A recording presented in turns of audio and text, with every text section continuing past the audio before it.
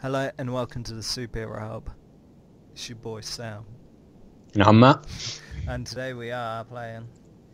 Test your knowledge. Yeah, so I'm reigning champion. Mm, Thank you. So yeah, dubious. Joker. 15 questions, a point per question. Person with the most points picks the next character, be it DC or Marvel. Um, Normally you ask me first, you know what I mean? So there ain't much point quibbling unless you want to go first and kind of, set the bar. Nope, I'll ask you first. That's fine. Are you ready? Yes, that's 1 point to me. For what reason did the Joker become a harmless prankster for a period of time? Comic code. The comic book code. I'll give you that, yeah, absolutely. Regulations. Authority, I think it's called. Yeah, I couldn't think. But I was yeah. going to say comic book guide, and then I was thinking, what? That crap lasted for a long time as well. From, what was it, the 50s? It didn't really become serious again until the 70s. That's what a good It's kind 20 of years or so. interesting because you'd think around that time it'd be like less kind of contrived and stuff like that. Cause Nah. It's because the film code as well, that came in the 30s. And the films got proper like that for a while, which is what led to film noir and whatnot. And then with the comic books, I think the comic books escaped from it for a while because it was meant to be for kids, wasn't it? So they didn't pay attention. And when people did, that's when they went serious on it. Anyway, that's a story for another day. Why did Bill Finger originally reject the idea for the character? You saying Bill Finger or Bob Kane? Bill Finger. See, I was reading about that. Actually, no, you're right. I should correct myself. I've written down Bill Finger. It must have been Bob Kane because Bob Kane was in charge. Yeah, Bob Kane. Yeah. Reject the idea. Yes, I believe the idea is that Jerry Robinson, I guess Bill Finger, went to Bob Kane with, we want to do this, but he rejected it initially. Because there's a bunch of there was a lot of disagreements between them about who actually created the character. They were saying he had nothing to do with it, and then he was like, oh, I don't share characters and stuff like that. So you never did, because they've all popped it now, haven't they? So you never did actually find out who did what. As a specific quote. Yeah, I don't really know. Tough one. Allegedly, of course, because we don't, like you said, we don't know. He said it was too clownish. Yeah, I was gonna say something like that, but I mean, Which I don't even know what to make of that. Like, maybe he had a point, but I'm not quite sure what it was. If he had red nose and like that goofy hair, then yeah. But I mean, possibly. It is a weird idea now you think about it, though, isn't it? It's just because we're so used to the Joker, but I suppose the idea of a clown being a villain. Was a clown considered scary back then? Who knows? When did that become a thing? I think because it's easier, because when you kind of hash out his story and stuff like that he fell into a vat of acid and got his skin bleached or whatever and his hair turned green or whatever, that's easier than just like, oh, I'm going to dress up as this character. You're going to be, you know what I mean? Speaking of which, the next question. The Red Hood backstory was established in what year? 1956. Oh, close. 1951. That's what, if he pops up, that's what, 10, 11 years later? What was the name of his wife in The Killing Joke?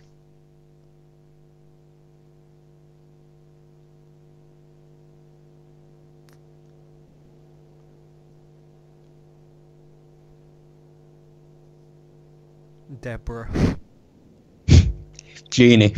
Yeah, I knew it was going to be something goofy like that.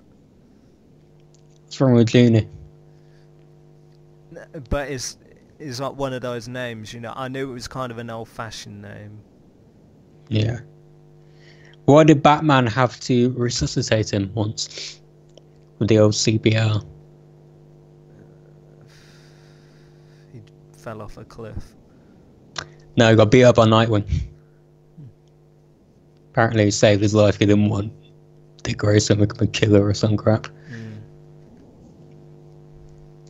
Who interviewed him about Duella Dent's murder? Duella? Let's say Duella.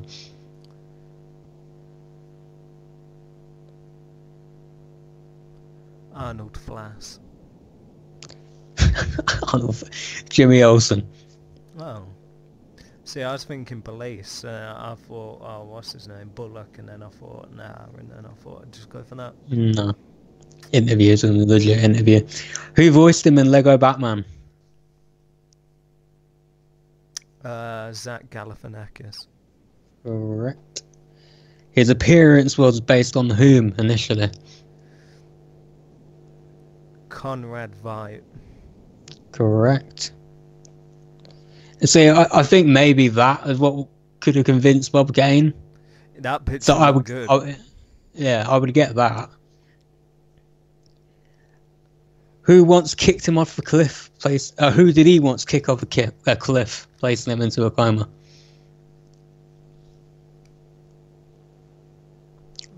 Let me repeat without butchering it. Who did he once kick off a cliff, placing them into a coma?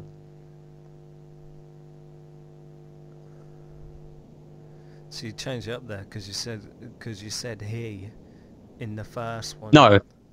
Yeah, who did he, as in Joker? Yeah, who did he once kick off a cliff, placing him in a coma, and then you just changed it the second time round. Now I'm confused. Oh, well, it's him. I don't mind telling you that. It's him.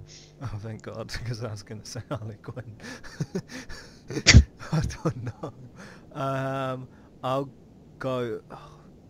I don't know, Nightwing, to get him back. Gorilla Grodd. Oh. How the hell did he do that? Oh, read the story. If you look at Gorilla Grodd in The Flash, you can't imagine him getting kicked off a cliff. Well, maybe he wasn't paying attention. Who knows? But where are we? Okay. He killed and impersonated what fictional author? Fictional? Yes. So not real author. Oh, Jesus. Yes. So someone DC made up. Indeed. But at least you have a grasp what fictional is. Yeah, I'm just thinking, I don't know it. Amadeus Arkham. Oberon Sexton. Oh. Damian Wayne beats him up with what weapon? Crowbar. Correct. He was once believed to have attacked Barbara Keene, who was the real perpetrator.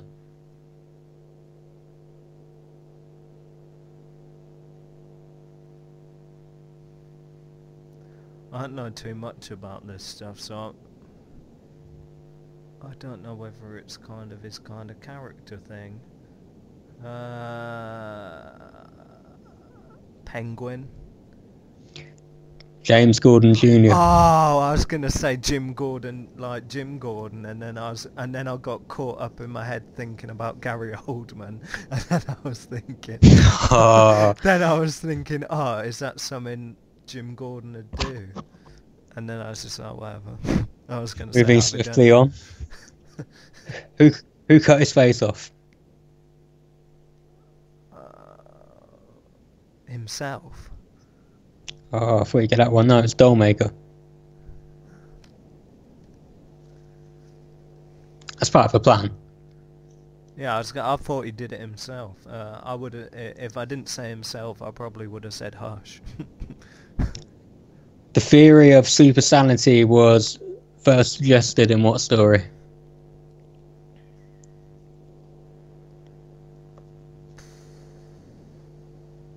Battle for the Cowl. Arkham Asylum. Damn it. What temporarily cured him of his insanity?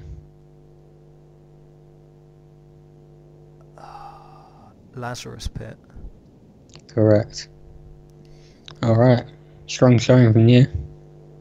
2, 3, 4. Is that 5? I believe. 5 out of 15 questions. We count that as a Well. strong showing. Indeed we do. I think I'd say I've got some pretty easy ones. Okay. In what year was Harley Quinn adapted into the Joker's love interest? You mean in the comic books? Yeah. 99? Yeah. That was a dumb question. Why? Um... It's not a bad question. Because like she started off in the cartoons first, so really all you had to know Yeah. was when she was first adapted into the comics. I mean, it weren't going to be no long thing, would it? Because she already had the backstory in the cartoon, so I mean, just whack it in the first issue, done, 99. Okay, it was a really hard, obscure question. Well done for getting it. Is that what you wanted? Thank you. Yeah. Build up my confidence a little.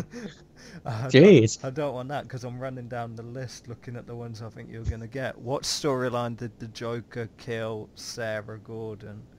Or Commissioner Gordon's second wife, Sarah? Sarah Essen. Oh, damn it. What was it? No Man's Land? Douchebag. Yes. Who does he kill for excluding him from the secret society of supervillains? Alexander Luther Jr. I've got Alexander Luther down there, but I'll give you that one. Thank you. Because I know you would have given me the Jim Gordon one if I didn't. I totally would. In Batman, Rest in Peace, who recruits the Joker to destroy Batman? Oh. Black Mask. Black Glove. Oh, god damn it. I was going to say Black Hand. I was like, that's not a thing. Yeah. I would have been right, it's not. Black Hand was the kind of human guy who, Blackest Night, who summoned Necron or whatever. In the Killing Joke, what's his... Start again, dear. In the Killing Joke, what does he work as before quitting and becoming a stand-up comedian? Oh, God. You got me there. This is an easy one, actually. I can't remember what he was before he was a comedian. Damn it, I have no idea. A lawyer. Lab assistant. I don't remember that at all. Because this is a good one because it's always like it's always been alluded that he's been quite good at chemistry because obviously he makes the Smilex gas and stuff like that and all his different things. So I thought that was a nice little nod there. Probably it is. Yeah, we forget things over time. Interesting. What's unique about his playing cards? Oh, I have no idea. There's only one Joker. No, they're razor tipped.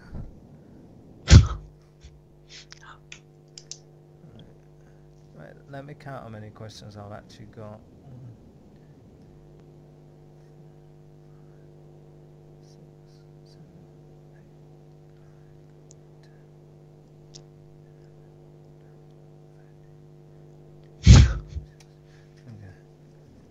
And to do an emergency thing there. In Joker, Devil's Advocate, what's his body count? Or what's it claimed to be over this number? 2,000. Damn it. Damn it. Okay. Oh, crap. Yeah, no way out of this one. This is going to be a whooping, I think. In Birds of Prey, who shatters his teeth, destroying his smile? Ah.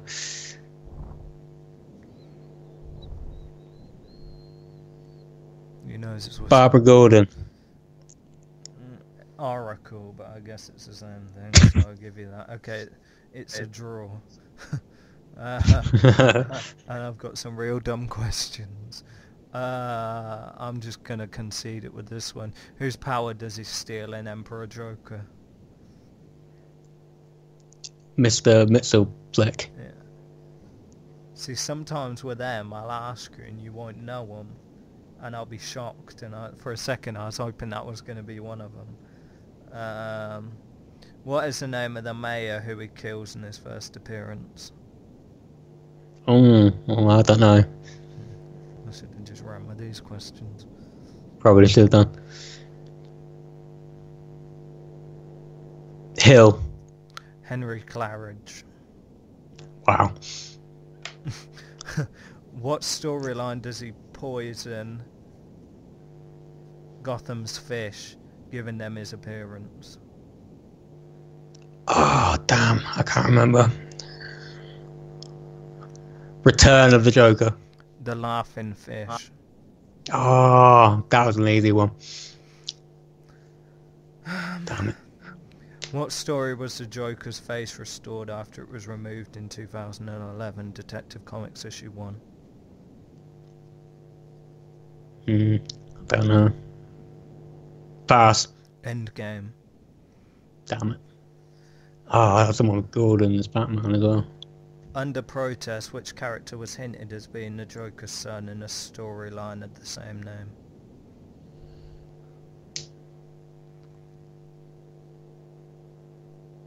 Hush. Anarchy. I don't know who that is. Lonnie Machin. That means nothing to me. He's an arrow. You know, he's a guy who wears like the A anarchy symbol and like the white mask or whatever. No. You played Arkham Knight, right? I think. Yeah. I think is one of the side villains in that, maybe. Or maybe Arkham Origins. What is the name of his version of the Batplane?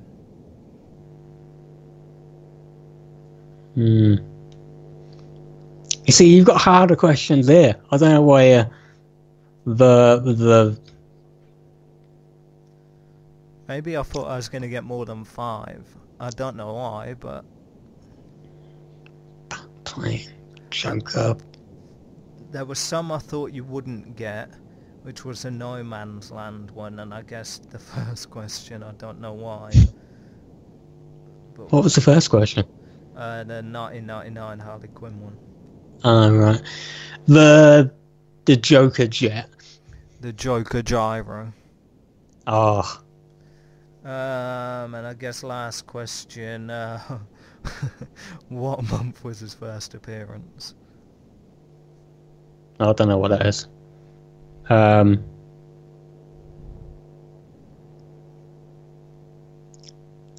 March. April. 25th of, Oh! 25th of April 1940. Yeah, that's everywhere. That was everywhere on the Wikipedia page, so that's one of them ones where I thought, just in case it was really struggling, I'll throw that in. Well, it wasn't quite a whipping, but it was a win. I mean, you got the first 3 right, so that kind of put the pressure on me straight away. 3, 4, 5, 6, fuck's sake. Damn it. I couldn't think of another question. I mean, if I was real arsehole, I could have held it to a draw and replaced one of the easy questions with what day, along with the month. Okay. That would have been super douchey. Well, you know. So I lost by 1 point, whatever. Go on then. Oh, damn, I forgot I was going to pick someone. That's why I just waffled then. I was trying to give you... You were glazed over. I thought that's what you were doing. I lost thought. Damn it. What haven't we done? Oh, blimey. Why don't we do the Kingpin? Okay, I'm cool with that. I'm Sam. Alright. I'm Matt. And we'll see you next time to test your knowledge.